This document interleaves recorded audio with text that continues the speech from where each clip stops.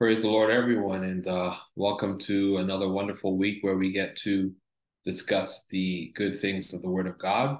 And so we're excited to have this opportunity to get together to, as a collective community, dig deeper into the things of God. And so we want to get started by inviting the presence of God to be made known to us so that He can reveal what His mind and heart and desire is and reveal Himself through the pages of His Word. And so let's pray. Father, in the name of Jesus, God, we thank you for this moment. We thank you for this opportunity. We thank you for putting this desire in our heart. Lord, we know none can come except you draw them, and we know the very desire, Lord, comes from you. Lord, it's you who works in us both to will and to do of your good pleasure. And so, God, as we gather together here, I pray that it will be fruitful. I pray that you would reveal yourself to us. I pray that knowledge will increase, and not just general knowledge, but the knowledge of who you are, Lord, and that we will be empowered, oh God, and transformed by your word to go and, Lord, become, oh God, what you have designed and destined us to become so that we can, Lord, be tools in your hand to advance your kingdom. God, do what only you can do, we pray. We give you thanks in Jesus' name. Amen. Amen. And so we are in Mark chapter 6. We've been discussing Mark chapter 6 for a couple of sessions now. It is a lengthy chapter, 50, 53, 56 verses. And so it's taken us some time, but we haven't rushed through Mark. And I think that's one of the things that we want to be aware of, is that we don't want to necessarily rush through our study of the Word of God, but take our time and really be patient and allow the Lord to speak to us. And also, conversely, as we engage with the text collectively, to allow different perspectives, different insights, different revelations that God may deposit into individuals who are participating to help advance the collective understanding and revelation and deepness of the knowledge of who God is as revealed to us from the scripture. And so we've been discussing in particular Mark chapter 6, verses 30 to 34. And there's some themes that we talked about, just the idea of rest and what that looks like, and the miraculous provision of Jesus, not only to his disciples, but also to those who demonstrated a need, and also Jesus's concern and care and his presentation as the good shepherd, the one who takes care of the sheep, the one who leads the sheep, the one who protects the sheep, the one who provides for the sheep. And towards the end of our last session, we got into a discussion around one of the verses in Mark chapter 6 in particular, verse 41, that said, actually verse 42, that said they all ate and were satisfied. And we explored what that could possibly mean in today's environment, in today's culture, if in fact we could make the claim or the statement that because of this demonstration and the expression that they all ate and were satisfied. And so we sort of explored if our faith in Jesus causes all of our needs and wants to be met. And we sort of talked through that and came to a conclusion that really Jesus provides our needs, and this doesn't support the claim that all of our wants would be provided for us. And so that's a summary of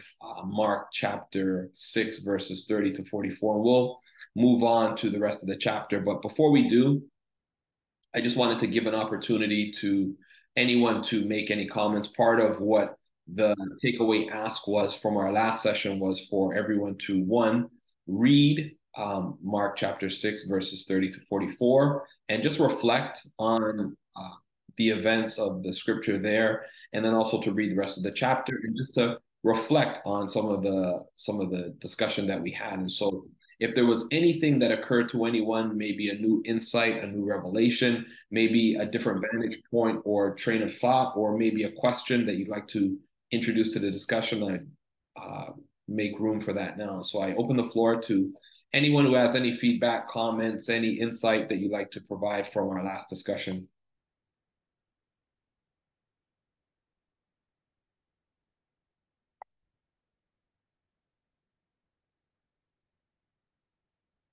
I'll give everyone another moment just to kind of reflect um, on the scripture and see if there's any commentary, any questions, any feedback. So is this regarding the faith versus sight? Just so that was part of the discussion that we had last session. So it could be on that topic or any other element that occurred to you from the last discussion, or maybe in your review of Mark chapter 6, 30 to 44, maybe something that we didn't talk about came into your consciousness or your thought process and that you wanted to introduce to the discussion. And so I just wanted to create some space just for us to engage. And if not, then we can, move on to the rest of the chapter. But I wanted to at least create a space for any feedback that anyone may have had, haven't gone away and reflected on the text.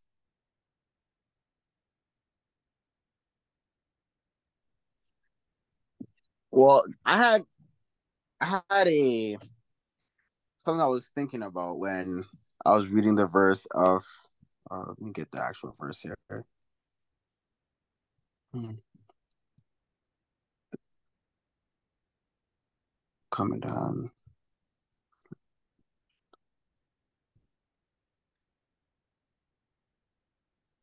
Okay, when the disciples told Jesus that the people were hungry, and Jesus told them to feed them, the question that you posed last week when we ended it was, or there's a I have my notes. It was a faith. Were they operating by faith or by sight? And my initial thought to that was they're operating by sight because Jesus expected them to have faith. I'm guessing, but what I was thinking about was how did Jesus expect the disciples to feed the 5,000? So that's actually a really great question, and I think it requires some contemplation. So I I'm not sure that Jesus's focus was necessarily for the disciples to feed the the crowd, but I think what's in focus is the fact that Jesus had compassion on them. And so one of the things that we were talking about was Jesus as the good shepherd. And so if you recall the text, he kind of had gone to that location because his concern was for the disciples. They had just come from a mission where Jesus had sent them out to preach and to heal, and they came back and they were exhausted. And so part of the thing was we discussed about rest and the principle of rest or Sabbath and the principle of Sabbath. And we talked a little bit about that. And one of the key elements was that even in our rest or our separation from ministry work, Jesus was still with them. And so it would seem to me that his interest was the expression of compassion, the translation and the transfer of compassion. And so they came to him and they were like, well, send them away so that they can go and get food. But Jesus, as the good shepherd, is concerned with taking care of the sheep, providing for the sheep, guiding the sheep, protecting the sheep. And so as the good shepherd, his concern is taking care of the sheep. And his process in discipling is the extension of his ministry, the extension of the kingdom of God. And so really, as disciples, the expectation would be for us to carry on the mission of Jesus. And so a big part of that would be the expectation that we would have compassion. And so that's one piece. And then secondly, we sort of see a trend as Jesus is moving through the book of Mark, the demonstration of the miraculous power. And so theoretically, we would expect the disciples' faith in the demonstration of Jesus's power to grow. So they may not have seen necessarily a pathway of how it was going to happen, but there, in my view, likely should have been a little bit more confidence in Jesus's capacity to do something.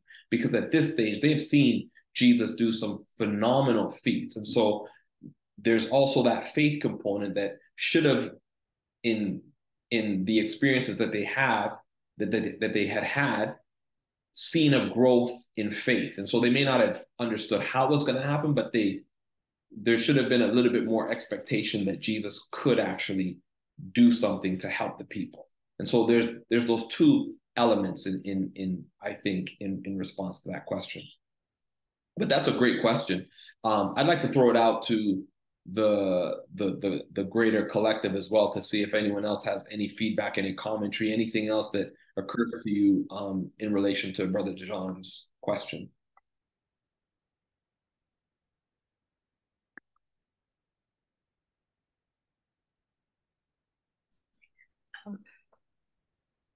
Brother Chris. Tavera, yes. Yeah. In my observation, Jesus, he knows their heart. Their heart was to follow Jesus, to see the miracles, to see everything, what he's doing. And he knows their need at that time. And need and want. We want a lot, but our need, Jesus supply our need. Our want, even didn't answer it, it doesn't mean he doesn't want to give us. He knows what is good for us. So at that time, they were fed by the word of God, by the miracles. They were not even take a look for the food themselves. If they look, they are hungry, I have to go to eat, they can go to their village or somewhere. But God wants, he saw their heart, and he told them to give them food. And the disciples, they said, they don't have, but God knows. He is a provider. He provides them by the 2 fish and 5 loaves. And the one I don't understand is, this is the first miracle he did. And we didn't reach that, but I can mention it. In the second one also, the same thing, they answer, we don't have. So it shows me sometimes we didn't pay attention God's work. We use our mentality, the way human thinking. So that's why twice they are disciples. He's alive with them. He's divine, and he's God, and he's human, full divine. He was with them. They see him. So while it is like that, why from the first he provides them for 5,000 by 2 fish and 5 loaves? They didn't even learn the second one also, the same question we don't have. So my understanding is the Lord knows our need, and he supplies their need, no matter what, whether they have or not. So the bottom line is to live content. Oh, if he give us, yeah. Go ahead. No, go ahead. Sorry, go ahead, Sister Brad. Yeah, if he give us shelter, food, our fridge is full, nothing to complain. If we don't have even, we don't have to complain. We have to ask him. He's a provider. We learn from that. In Jesus' name, that's my comment. No, thank you, Sister Tabera. Those are actually some really great observations and some great commentary just around the recognition of who Jesus is, and also their level of faith in response to the things that they've seen. And I think that's really a great segue into the portion of scripture that we're going to cover today, because a lot of those elements are present in the next series of events, which really seem to be a continuous story from the feeding of the 5,000 miracle right into what we see next in the scripture. And so thank you for those comments. Very insightful. So with that, we're going to turn our attention to Mark chapter 6, and we're going to continue reading. So we're going to pick up reading from verse 45, and we'll go right until the end of the chapter, verse 56. And so I'm reading from the New International Version. Please feel free to follow along with the version that you're used to reading. So Mark chapter 6, beginning at verse 45. Immediately, Jesus made his disciples get into the boat and go on ahead of him to Bethsaida, while he dismissed the crowd. After leaving them, he went up on a mountain side to pray. Later that night, the boat was in the middle of the lake, and he was alone on land. He saw the disciples straining at the oars because the wind was against them. Shortly before dawn, he went out to them walking on the lake. He was about to pass by them, but when they saw him walking on the lake, they thought he was a ghost. They cried out because they all saw him and were terrified. Immediately he spoke to them and said, "Take courage, it is I. Don't be afraid." Then he climbed into the boat with them, and the wind died down. They were completely amazed, for they had not understood about the loaves. Their hearts were hardened. When they had crossed over, they landed at Gennesaret and anchored there. As soon as they got out of the boat, people recognized Jesus. They ran throughout the whole region and carried the sick on mats to wherever they heard he was. And wherever he went, into the villages, towns, or countryside, they placed the sick in the marketplaces. They begged him to let them touch even the edge of his cloak, and all were touched, and all who touched it were healed. Amen. Phenomenal. So we want to sort of look at Mark 6:45 to 52, and then we can briefly discuss 53 to 56. And so in this portion of scripture, one of the key themes is really this idea that seems to be reoccurring from Mark 4:41 and Mark 6:14 to 16.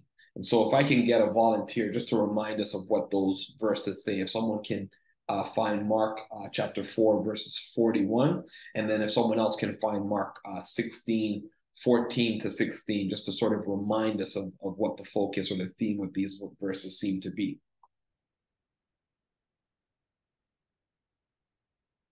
So can I get a volunteer to read Mark 4:41? I'll read, Brother Chris. They were terrified and asked each other, "Who is this? Even the wind and the waves obey him." So that's a reference back to the events of the end of Mark chapter 4, where it's another miracle where Jesus demonstrates his authority over nature. And the prevailing question is the identity of Jesus. Mark chapter 6:14 to 16.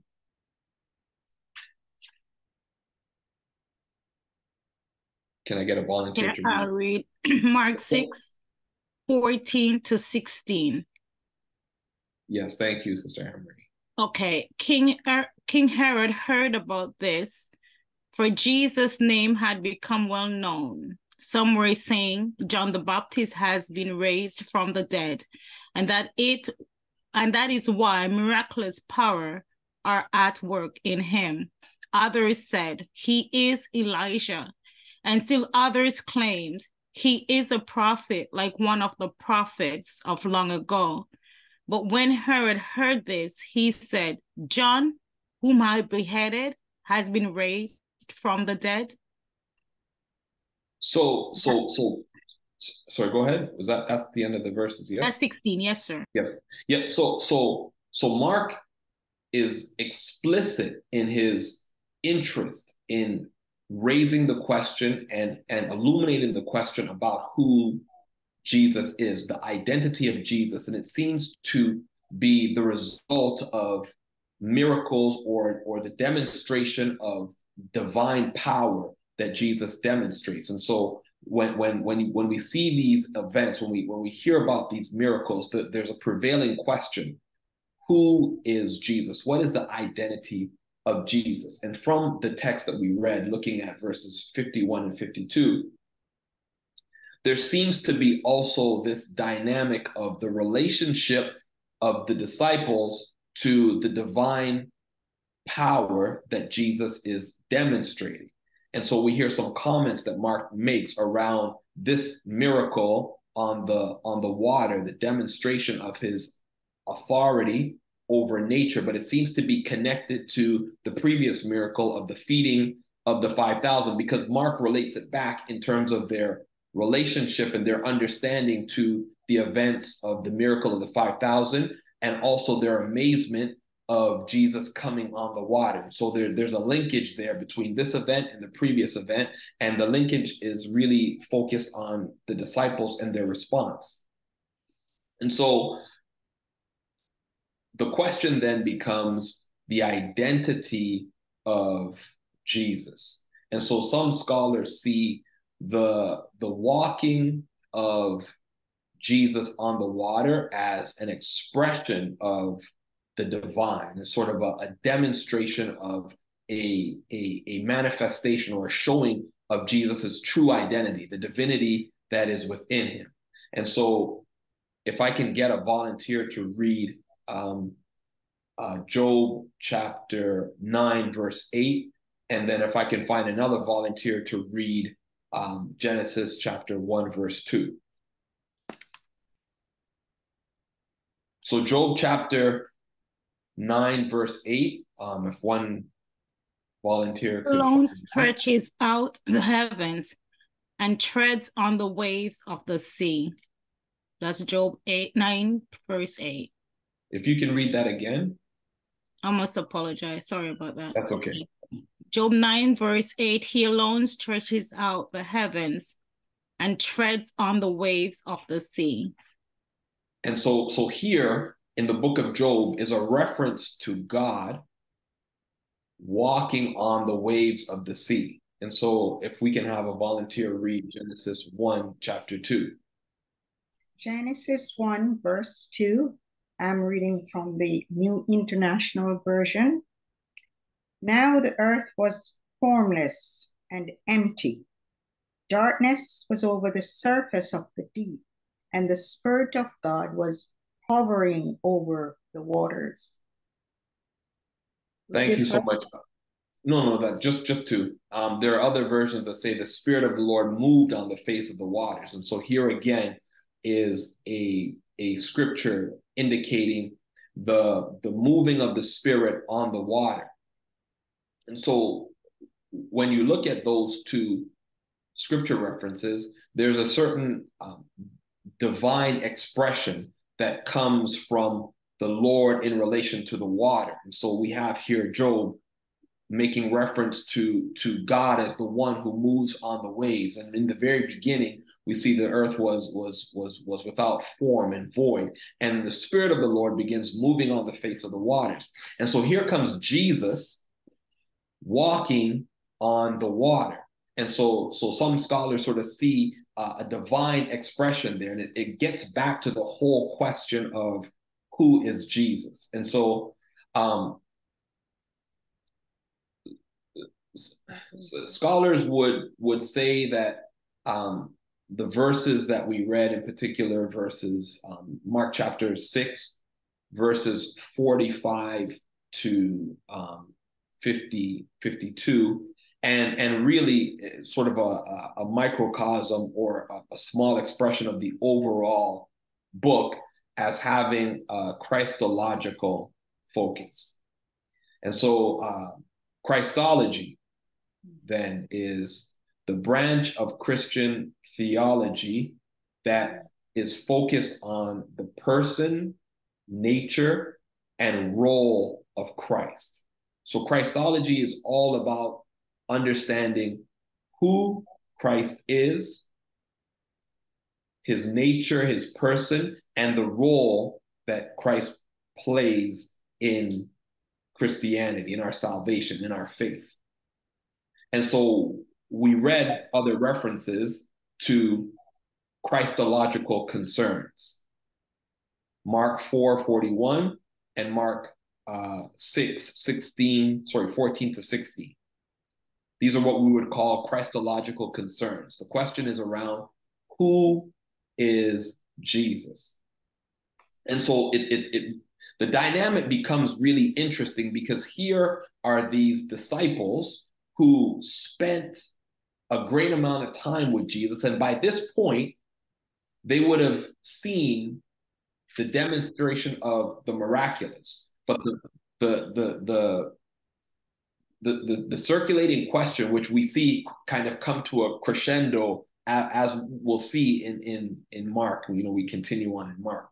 But there's this building tension around who Jesus is, and it comes out really after the demonstration of the miraculous. But the disciples' proximity to Jesus and the miraculous is one that's really interesting as it relates to the identity of Jesus. And so if anyone really should have known who Jesus was, it likely should have been the disciples. But this raises the question around Jesus and the Christological concern. Is Jesus's divinity discerned or revealed? Is Jesus's divinity discerned or revealed? It's a question that has significance when we look at the experience of the disciples, sort of the original context, the original setting, but also it has some real life current applications around understanding who Jesus is. Is it something that we can discern, or is it something that has to be revealed to us? Is it possible? Now, this is a philosophical question that requires contemplation, but I think can be answered from the experience of the disciples. Is it possible that you could spend time with Jesus, be exposed to Jesus's teaching, experience the miraculous power of Jesus, and still not know his true identity?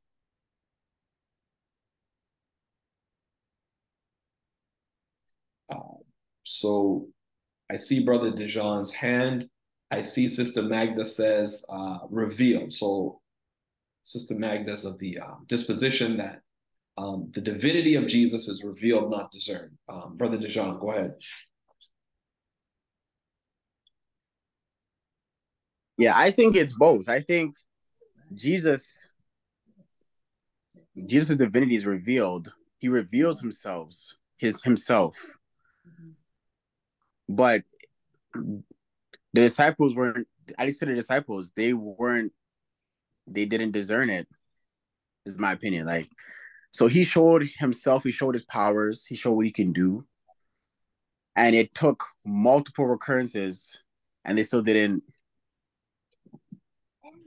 believe. So I think it's revealed and discerned. He can reveal his power to you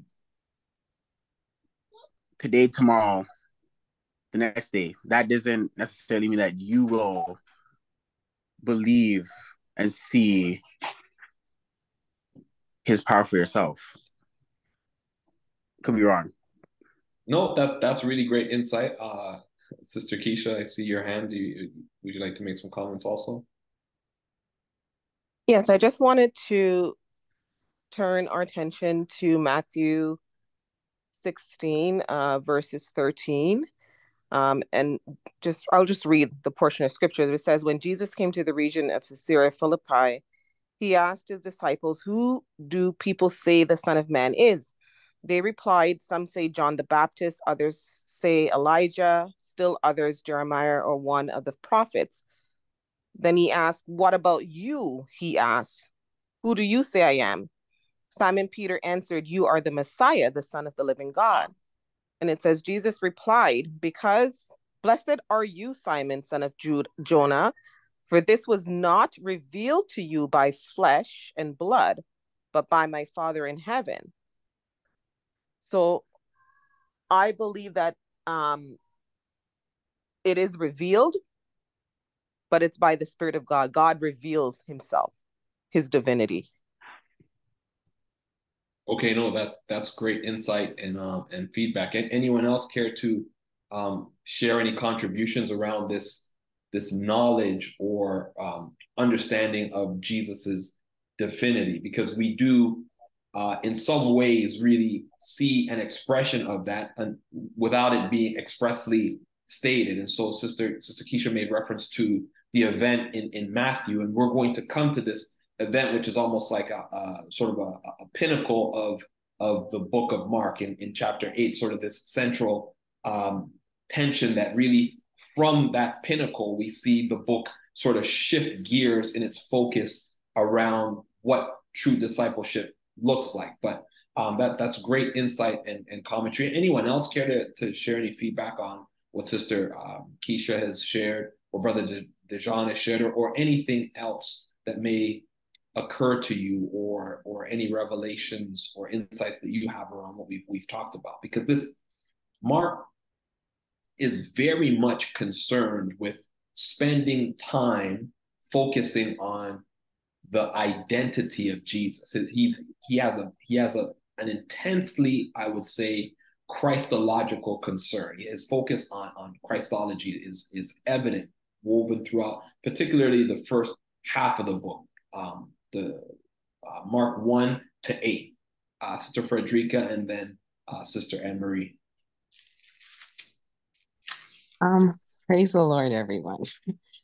Is the question that you asked, Brother Chris, in terms of the situation here where Jesus walks on the sea, or are you talking overall?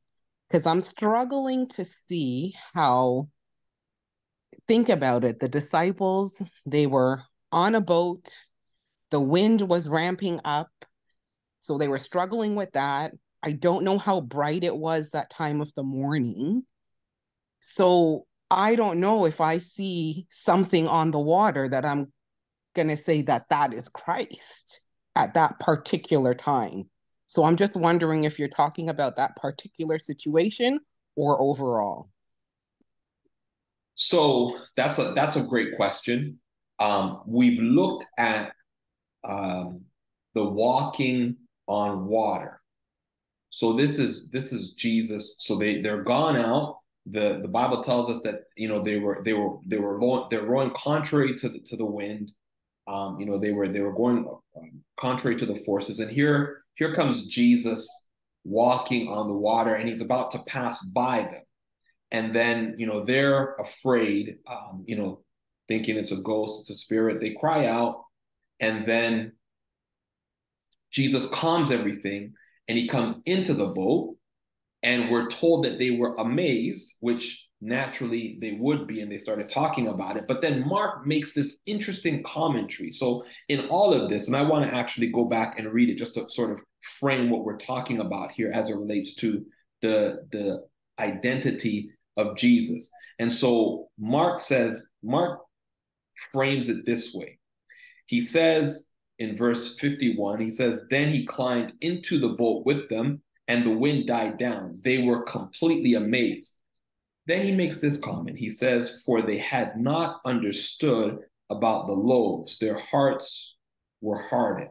And so what I'm looking at, one, just kind of evaluating the text and seeing the correlations between Jesus walking on the water and what the scripture would have said about the relation of the Lord and water. So I read a couple of scriptures that sort of imply that the walking on water or moving on water is an expression of divinity.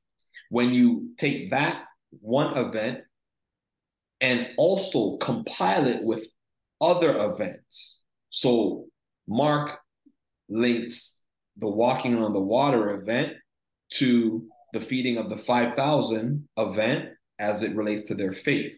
But even if you look at some of the previous miracles, exorcisms, or demonstration of Jesus's power that came before it, they all sort of raise questions about the identity of Jesus. And many of them could indicate the presence of the divine, maybe not a full understanding of messianic divinity, but certainly a demonstration of the divine. Because if you go back to early chapter 3, or in chapter 3, there was a conversation around Jesus's demonstration of power over spirits, and the Pharisees related it to the power of Satan. And so Jesus made his commentary around, forgivable sins. But already we see an association of Jesus's action to divine, or in the case of the Pharisees' accusations, darkness or evil spirits. And so I raised the question because of the parallels between Jesus walking on the water, the scripture says about God in the water, as revealing the divine, if the nature of Jesus's divinity can be revealed or discerned. So that was sort of framing what we're talking about based on this event and previous events. Does that help sort of frame what the question is here? I don't know if you want to reflect on what I just said and then maybe make some comments. Brother Finlater, I see your hand, but I also know that Sister Anne-Marie also had her hand. So I'm going to go to Sister Anne-Marie, come to you, and then I see Sister Mitzi also says revealed. Brother Chris, just based on my understanding, I could be wrong, but I think it's both discern and reveal, because I was just thinking about also Isaiah 44 verse 18 from the ESV version Bible. They know not, nor do they discern, for he has shut their eyes so they cannot see, and their hearts so they cannot understand. And I believe at the time the Lord basically did not reveal himself to them in that way. Like, they know his power, but I guess they didn't know to the extent of his power. Just my understanding, or maybe he just didn't reveal everything to them at the moment. Like, so when he come to them, just it's for them to try to know exactly who he is and that power that he had to walk on water. That's my understanding. Okay, no, that's actually some great feedback. Thank you. Let me go to Brother Finlater, and then I'm not sure if Sister Frederica has any additional comments, so we'll create a space for that if you have anything else, Sister Frederica.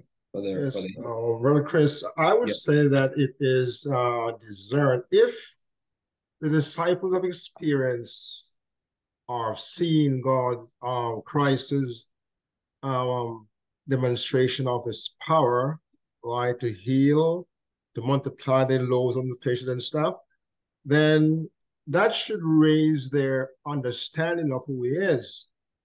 So when they see him walking in the water because of the previous miracles, I think it should be a discernment that this is Christ's demonstration, is divinity.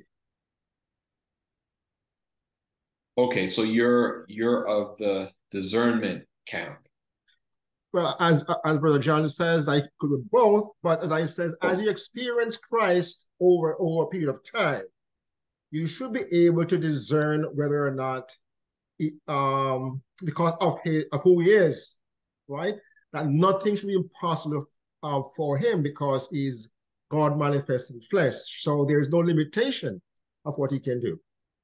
So I think the outcome of our position on that really has some relevant real world implications for us today. How we come to the understanding of who Jesus is, which is certainly a concern that Mark has as the forefront of his intention for compiling this account of the good news and sharing it with his original audience and the implications for us today. And so when you look at Mark chapter 4, verses 35 to 41, we just read the end part of it. Sort of Jesus speaking to the wind and them obeying, and the disciples obviously having a natural response to what they just demonstrated, wondering out loud what type of person this is or who this was. And then here again, we see Jesus demonstrating authority over nature, just multiplying a couple of fish and some loaves of bread, just again just supernaturally superseding the natural order of events. And so scholars see again sort of a divine expression in that. And I think if you go a little bit further, which some scholars draw some parallels with, one, we kind of talked about it, the idea of Jesus walking on the water and what we've seen in scripture as it relates to God and the water. Even further, if you take it a little bit further, because the scripture in this boat miracle says, Jesus was going to pass by them. And so if I can get a volunteer to read Exodus 33. So Exodus 33, 18 to 23. So I'm going to ask someone to get that ready. And then secondarily, I'm going to ask someone to get 1 Kings 19, 10 to 12 ready. So Exodus 33, verse yeah, no, 8. I just want you to get it ready. So Exodus 33, 18 to 23. And then if I can have another volunteer get 1 Kings 19, 10 to 12 ready. Sister Frederica, I see your hand, so I'd like to come back to you. Okay, thank you. I didn't completely understand at first your question, but now I do. Thank you for the clarification. Okay. I just wanted to, I guess in my head, our revelation of Christ is progressive. So there is the initial revelation of who God is. Scales are removed from our eyes, per se. The Spirit draws us and we respond. But our full revelation of who God is through life experiences. And even when we see with the disciples, it's through what they experience with Christ that revelation came. And I think it's the same with us. As we journey along with God and he moves in our lives in different ways, then we can say, yes, God is a healer. Yes, God works miracles in this way because we experience it. So I think there is a part for progressive, I guess you would call it progressive revelation of who Christ is in our lives. That's a really interesting insight. And to be honest, I've never really thought about it that way. But when you survey how the Lord dealt with Israel and even humanity through the Old Testament, there is that clear progressive revelation of his divine nature and ultimately the plan that he had to reconcile humanity to himself. So I think that's a great observation. Brother Dejan, see your hand also. I just went back to read Sister Keisha's verse that she shared of who do you say I am? And reading it over, it says that for this was not revealed to you by flesh and blood, but by my Father in heaven. And then another verse that Sister Anne-Marie pointed out, and she said, I don't have it, so I might misquote it, but it was that God closes their eyes to discernment. So I think I want to change my answer from revealed and discern to just revealed. Because if you are able to discern that this is God's spirit or God's power, then it was revealed to you through God. Now, yeah, this is my answer. I'm sticking to it, but I think it's revealed. So I just want to.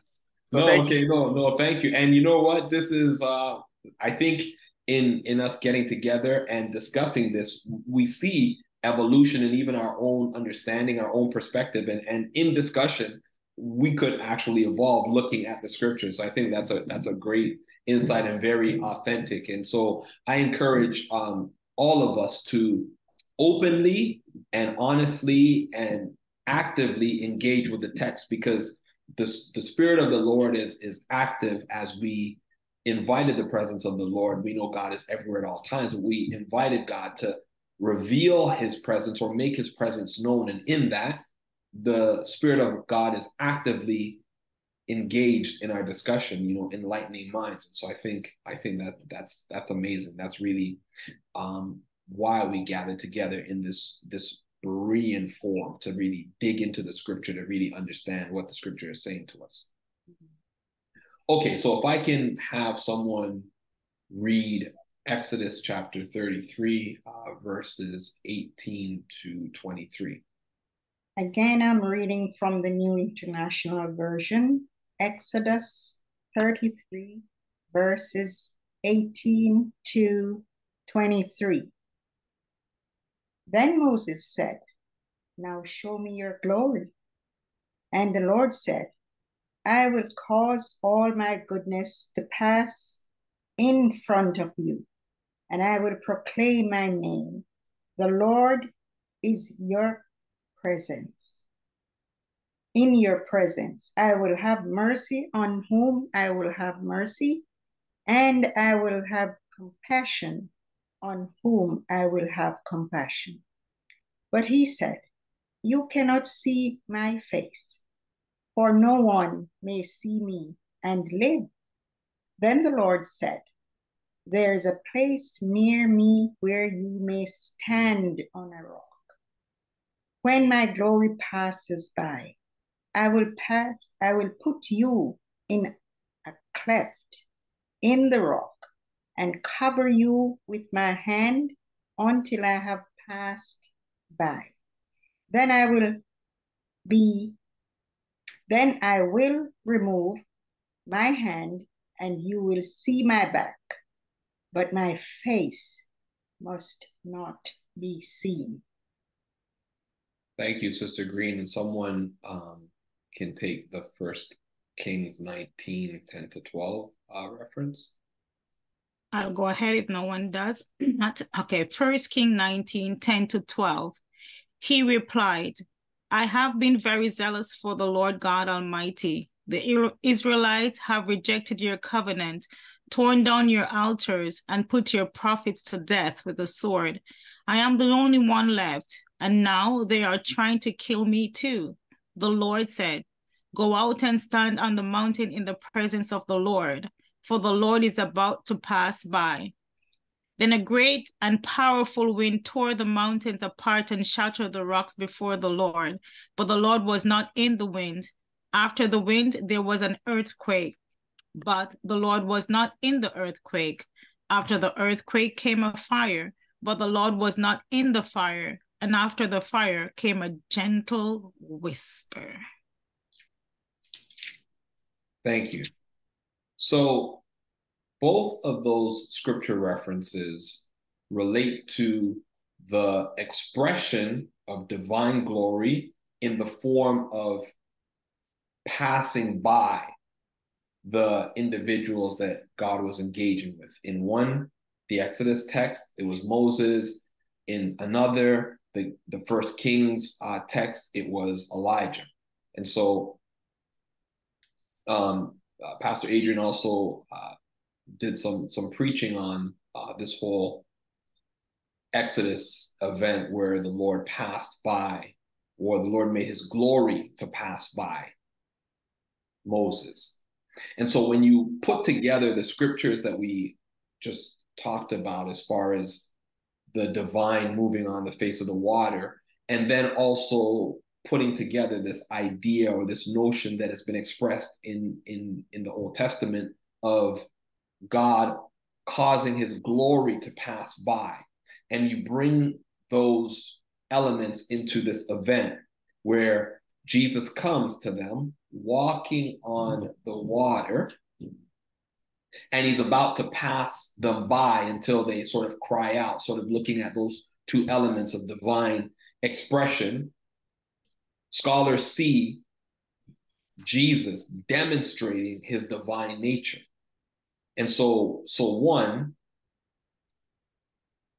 let me ask the question, in your reading of this text, and I'm sure you've possibly read through this text, several times, did you ever make the correlation of Jesus walking on the water to the Spirit of the Lord moving on the face of the water, or even the passing by of Jesus in relation to the glory of God being made to pass by Moses or Elijah?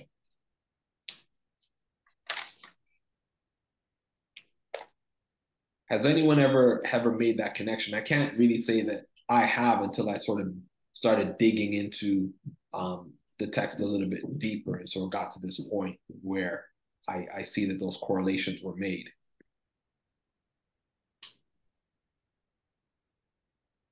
So Sister Frederica raises the question, why was Jesus going to pass by them? Seems a little concerning. Great question. Anyone care to discuss that? Brother Chris, Sister Edward? in my opinion, I don't think Jesus would have really passed by them.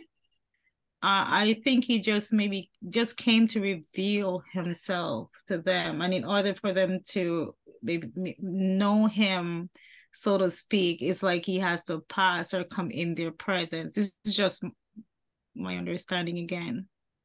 So you're of the view that he actually wouldn't have passed them by? No, I don't think he would have passed by. But even though it seemed like he was going to pass by, but in order, it was just him coming, I believe, just to allow them to know him, or just revealing himself to them in another way that they have not seen him. Okay. But it says it in multiple versions that he was going to pass them by.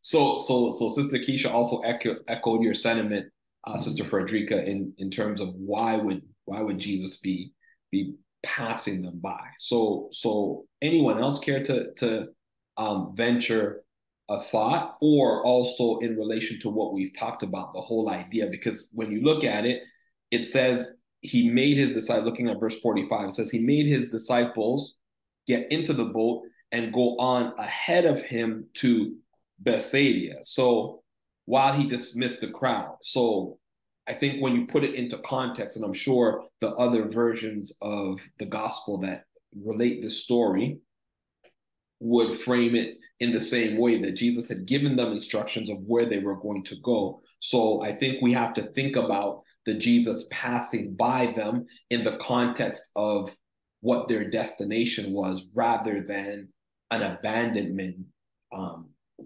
sort of view. So I don't think abandonment is at question. They were clearly headed to a destination, but that may raise some other theological questions that we've never explored or thought about, that I'm completely open to exploring right as we get to this point in the conversation. Sorry, I think you just answered, Mike. I didn't finish like why I believe that, because the person who Jesus is, he would not have just passed his disciples by knowing that they were in trouble. So that's why I said that. So I mean, Sister Frederica has raised the question, which I think is a reasonable question. In the text, it says he would have passed them by. So let me, I'm going to come to Sister Jan. Sister Jan, I see your hand, and then I'll circle back on the question I was going to raise in relation to what we're talking about now, Jesus passing them by. So Sister Janet, go ahead. Hi, good evening, Brother Chris. Um, I think I'm gonna probably go back to the discernment and just give an example. And I've always bring back my mother because she was a soldier for Christ. So I've always learned a lot of things she tells me. So she was in a hospital, and there was two people in the ward, one beside her and herself. And while she was there was a blind lady said to her son came and said to just come to visit. And the blind lady said to her son, while my mom is hearing the story, she said there was Aladdin came and visit me, but I know him not. And then her son is like hesitating and couldn't understand because she's blind. So I believe my mother discerned the situation that God or Christ as a child came to visit this lady, a blind lady, and he revealed himself to her in the hospital. But unfortunately, she didn't know who Christ was, probably because she wasn't grown up to know about God and stuff like that. But he did show himself to her, even though she's blind. She saw this person. And then my mother, as a Christian, realized that this was Christ, came and revealed himself to this blind lady in the hospital. Praise God. Amen. So that's actually really interesting the way you wove in the element of revelation and also discernment. So the way I'm hearing the story that you have shared with us is that there was a revelation, but experience helped your mother discern the revelation in that she received revelation, so she was able to recognize revelation. Is that a fair? That's a good analysis. Thanks. Okay. So that's interesting. How the discernment to revelation relationship. I would. Well, I mean, let me not make any definitive statements, but if we had to fall on one side or another, I guess the question would be where would you fall? So we're going to come back to discernment because there's still some elements in the text that I think is really meaningful for us to explore as it relates to the disciples and the miracle events. But I want to circle back to the question that Sister Frederica raised. And so one, do you think, and this is a yes or no question, do you think that Jesus would have passed the disciples by if they didn't call out to him?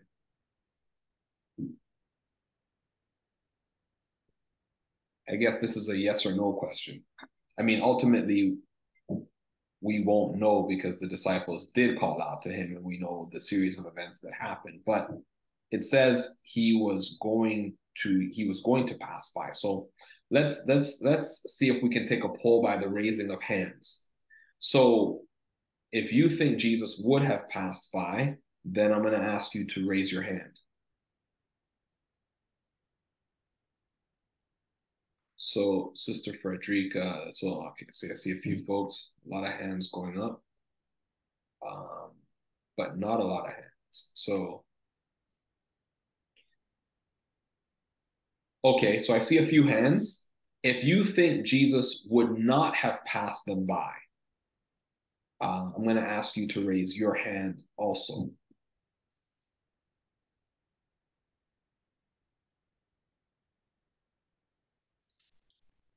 So I see some hands for not passing by. Okay.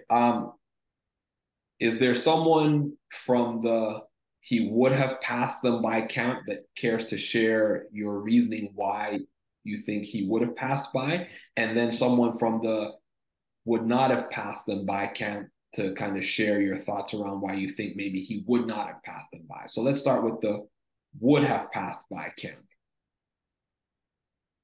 Can I make a statement? Hello, it's Sister Janet. Can I? Sister Janet? Yeah. Okay. I think he because God is who he is and what he say it shall be done. So because it said that he would have passed there. So we just have to take it as it is, because probably we don't know who their heart is. Those people in the boat, we don't know what the heart is all about. So I believe God would have passed by because he said he would have. But because they know that he is God, and or whoever, like they believe that he's a bigger person, at that time they cry out to him for help. So this is where their faith come and believe that he would help. Okay, no, thank you. Someone, and that's really great insight. Thank you, Sister Janet. Someone from the he would not have passed them by camp to sort of share your reasoning on why you think he would not have passed them by. Sister Emery, I guess you're raising your hand. Go ahead. I think that was I didn't put my hand down. I must apologize. Oh, okay.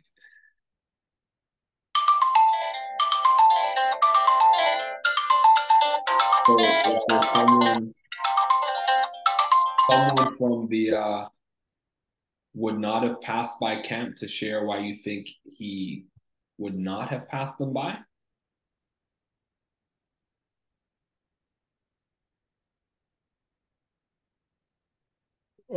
Brother Chris, Yes, my observation here, if you look at verse 46, it says, and when he had sent them away, he departed to the mountain to pray. Now when evening came, the boat was in the middle of the sea, and he was alone on the land. Then he saw them straining and rowing, for the wind was against them. Now about the fourth watch of the night, he came to them walking on the water. I believe, from my perspective, even though, because Christ knew that they were in danger because of the wind, I don't believe he would have passed by and allowed them to destroy. So that's my perspective.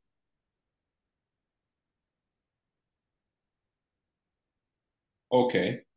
Because see, because when he went into the boat, he's still the wind, right? So I don't believe that he would have allowed them for a possible destruction. Well, he's omniscient, so he knew what would have happened to them if he did not still the water. That's my perspective. Okay. So that's some interesting insight. I think both outcomes ultimately lead to the same destination. And so I think certainly just looking at the text, and sorry, before I go on, is there anyone else I'm missing? Brother Finlater, your hand is still raised. Okay, no one has. Okay. Anyone else have any comments, feedback that they want to share before I continue on? Sister Mitzi. Yes, the scripture said that he was about to pass him by. So I'm going to piggyback on what Sister Janet said, that the scripture says that, so we believe that. But I believe there's a reason behind it, because he wants to be revealed to them. No, I agree with you, Sister Mitzi. And I think I never really thought about the question that Sister Frederica introduced into the conversation, which I think is a really great question, because again, I think it forces us to engage on a deeper level with the text.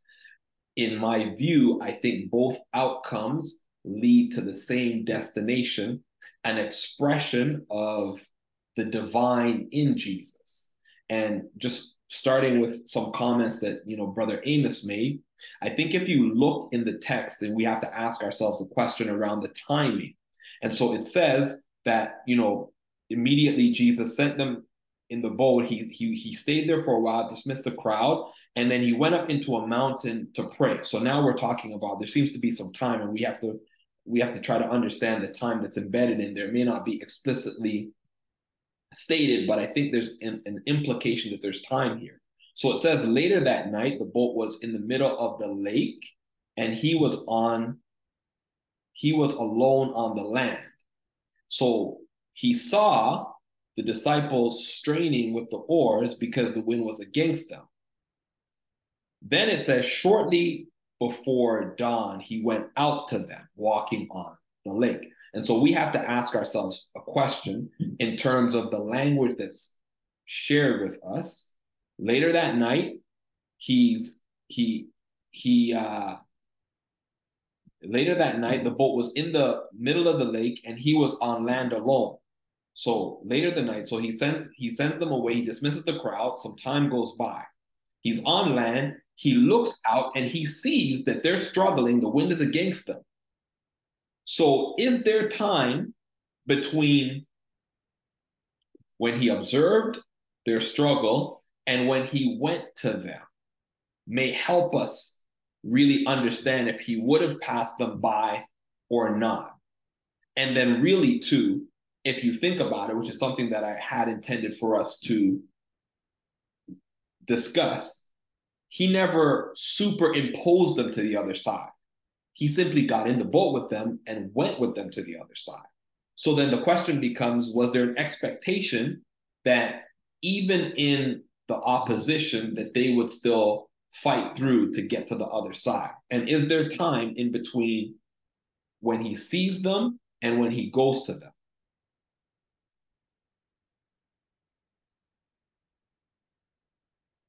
That's a question I'd like to introduce to the group. Because I think in thinking about whether Jesus would have passed by them or not, what we may be thinking about is the question of whether Jesus was abandoning them or not. And I don't think that's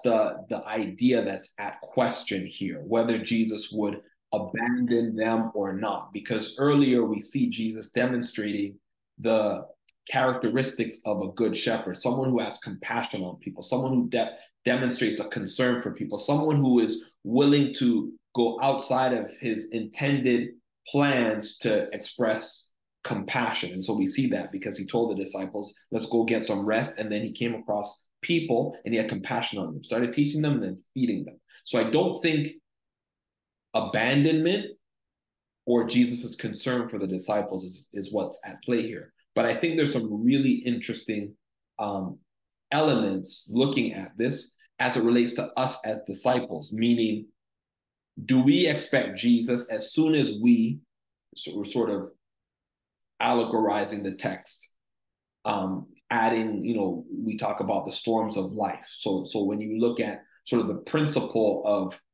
where Jesus engages as far as our struggles, is the expectation that as soon as we face a struggle, Jesus sweeps in to alleviate all struggles? Or did Jesus see them struggling, left them to struggle, and then would have passed them by, expecting them to be where they were supposed to meet him? Because he said, let's go over to Bethsaida, and he sent them off ahead of him. So his intention would have been for them to reconnect in Bethsaida. So he had a destination that he expected them to get to. I know that was a lot. That was a lot. Sister Frederica, she says, yes, I think there was time between when he saw them and when he walked on the water. If that is the case, then can we say that Jesus passing them by would have been an abandonment, or is it more towards what his expectation may have been for them?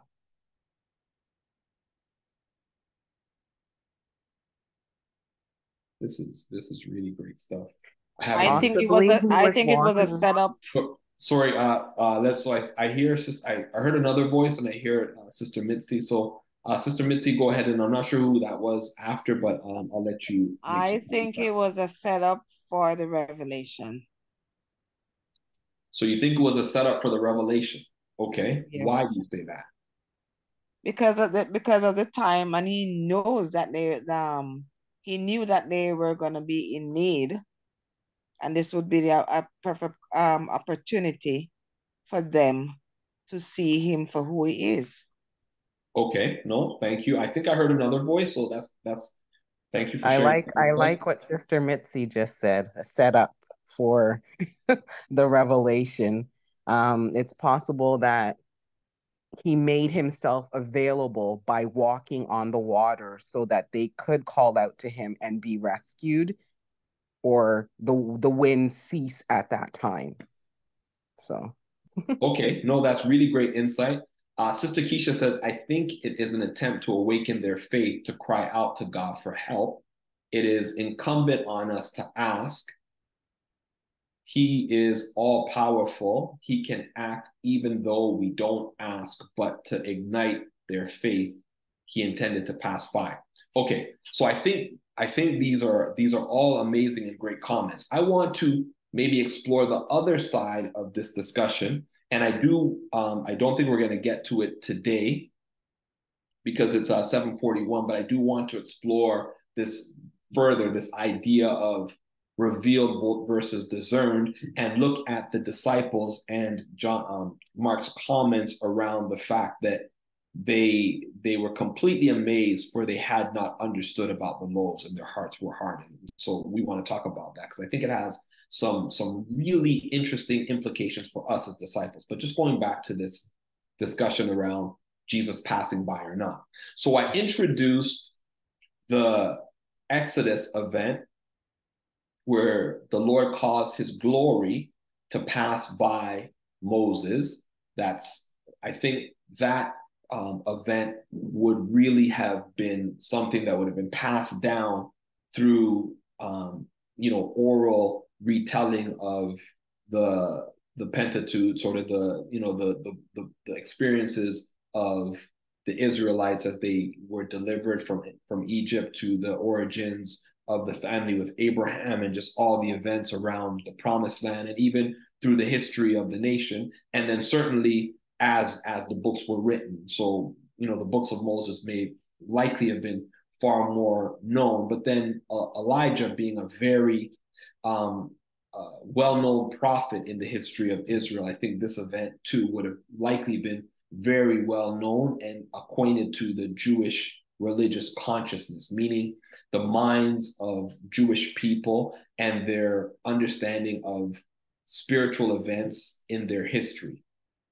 The Lord passing by Moses, and also the reference we read about the Lord's glory. I should say the Lord's glory passing by Moses, and the Lord's glory passing by also Elijah, where he was found in the still small voice. And so my question is, if they did not call out to Jesus and he actually went walking by them on the water, would that also have been an expression of the divine in Jesus? So had they not called out, because I think Mark's concern here, his main concern is Christological.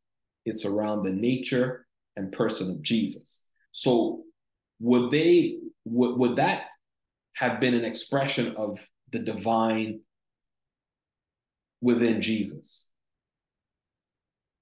Sister Keisha says he needed to pass by so he could reveal his glory. So could the divinity of Jesus been revealed in him passing by and going to Bethsaida and waiting for them, rather than them calling out, him stepping into the ship and delivering them from the storm?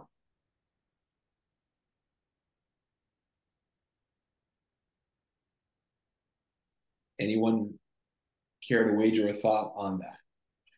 Could we say that the divine nature within Jesus would have been revealed by him passing by them in the boat, walking on the water, and going to Bethsaida ahead of him?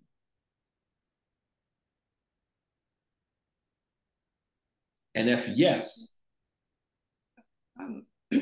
Brother Chris, Sister the Green. verse, immediately he spoke to them and said, "Take courage, it is I, don't be afraid." Could it be that part where he wanted to speak to them and let them know that who he is?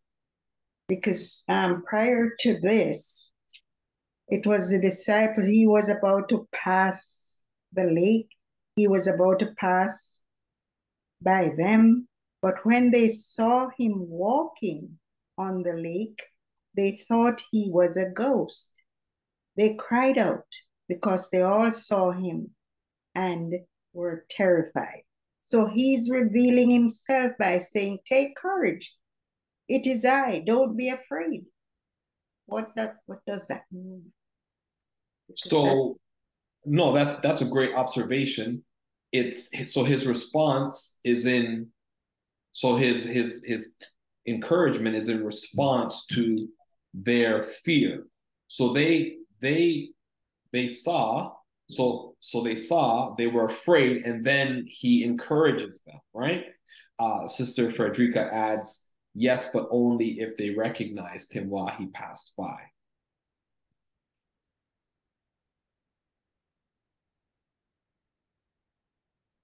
Okay, so if yes, if they would have recognized him, then yes, okay. Anyone else? I guess it goes back to the question of discern versus revealed. Well, let me open it up for any other comments that anyone wants to make. I'm just interested in the, oh, sorry, go ahead. Brother Chris, I would say this is very similar to our real life situation where in things that happens to us in our daily life, we can't even discern that it's God himself that wants to be revealed in our situation until calamity happens, when we actually get the opportunity for God to show up and show out and reveal himself. Okay, thank you very much, Sister Mitzi. This is a very great observation. Sister Keisha? I was just wondering if there's different interpretation of the word pass by. Like, what does it mean? So we're taking it by face value, with intent to pass by. But if you look at perhaps the Greek or the Hebrew, that same phrase, is the meaning still the same? That's a great question. So pass by, it comes from the Greek parachomia. So the Greek is parachoma, and it's translated to pass by. And so it means to go by, pass by, to pass away, to come to an end, to disappear, to be taken away. So I think in this case, the Greek word parachoma and its explanation actually gives the indication of a passing by or to go by in the context that we're looking at. It has other meanings. So in another context, it could mean to disappear or to come to an end or to be taken away. But in the context that we've read it, it seems that it indicates that he was going to go by them. Great question. Let me it's 7:49, so I'll give someone just an opportunity to make one last comment. I want to continue our next session just looking at this idea of revelation versus discernment as it relates to the disciples and their experience with Jesus and what that means for us today as disciples. So we'll continue that discussion. I'll give an opportunity for anyone to make a final comment, and I'd like to leave you with a question to consider for next next session. So anyone with any parting comments that you'd like to make? Okay, Brother Finlater threw up your hand. Okay, Brother Finlater, last comment to you. You may be on mute, Brother Finlater. When the disciples saw him coming on the water, they thought it was a ghost, right? Now, I believe in our times now, God could allow us to pass through our difficult times without even intervening, right? And give us the power to overcome our situation. And by that experience, we would say, well, it has to be the Lord, because I would not have that power to overcome my situation. So I believe even if Christ had passed by and he stilled the storm, right? In their mind, they would have said, this got to be God. So those are really interesting comments. I think I'm thankful that you introduced that into the discussion, because that really relates to the question that I would like to take away. And so I think you've built in a presumption or a conclusion that Jesus would have calmed the storm. But if we look at the actual text and maybe draw some inferences to time, in verse 47, it appears that there's sort of time built in. We're told that he saw them on land, that they were actually straining, and then he went to them later walking on the water and would have passed them by. So based on Mark 6:47, my question is this: if in fact Jesus saw them struggling with the storm, having given them directions to get to the other side, and he would have passed by them and met them to the other side, what does that mean for us as what does that mean for us as Christians, and Jesus's expectation for us as it relates to his direction? Ask no one back. So the question is based on Mark 6:47, looking at the fact that Jesus seemed to observe that they were in a storm, that they were struggling against the storm, and that he would have gone by them. What does that mean for us as Christians today when we are following Jesus's instructions to get somewhere and we face a storm?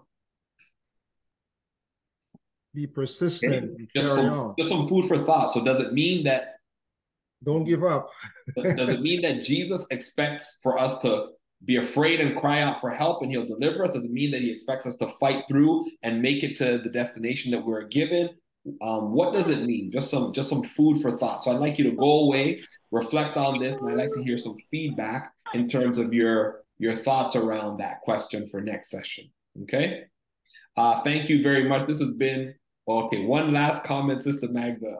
Sister Magda, I think Jesus is already there in our storm. So food for thought. So you can take that into consideration.